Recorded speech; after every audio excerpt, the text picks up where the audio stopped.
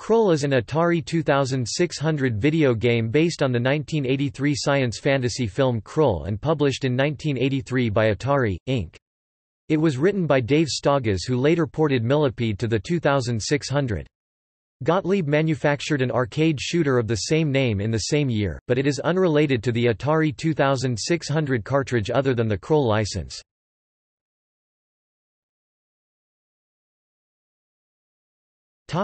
Gameplay. The game generally follows the plot of the movie, and takes place on 4 separate screens. The first level begins with the player, as Colwyn, at his wedding to Lisa, which is interrupted by the extraterrestrial Slayers. The game continues to generate new Slayers for the player to fight until he is overwhelmed and Lisa is abducted to the Black Fortress. The player then traverses the Iron Desert on a fire mare, stocking up on Colwyn's magical throwing weapon, the glaive. In the film there is only one, by pressing the button each time the horse rides over one.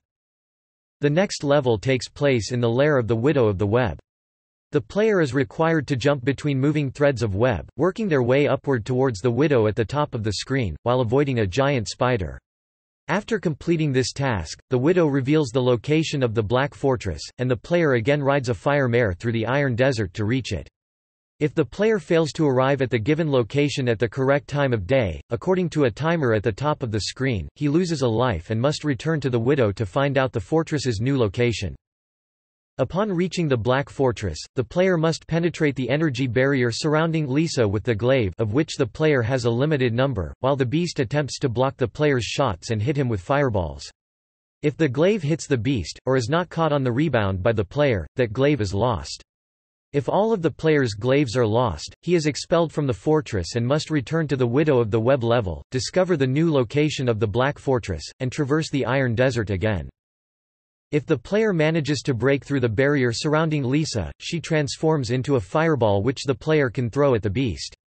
If the fireball hits, the player wins, and the game starts over at a higher level of difficulty.